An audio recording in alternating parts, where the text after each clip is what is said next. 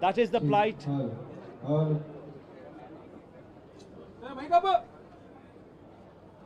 That is the plight of affairs in Andhra Pradesh. You have a government in place where within 45 days of coming into power, you have a situation where more than 30 people have been murdered,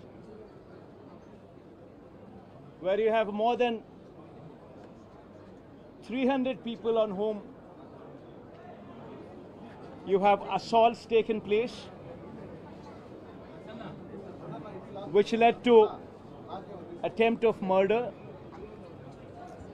where you have more than 560 properties, private properties vandalized, where you have more than 490 government properties also vandalized, where you also have more than 1,000 cases,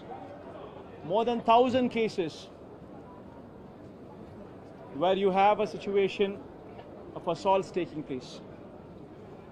Private properties destroyed. People walking into the houses, destroying the properties within. Where plantations have been destroyed. That is the plight of affairs in Andhra Pradesh. In fact, you have people like Chandrababu Naidu's son, Nara Lokesh, displaying a red book,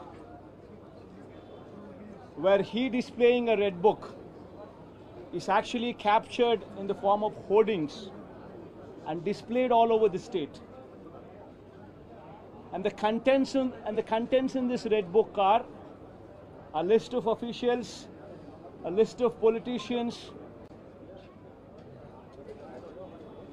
on whom they intend to take action, on whom they intend to assault.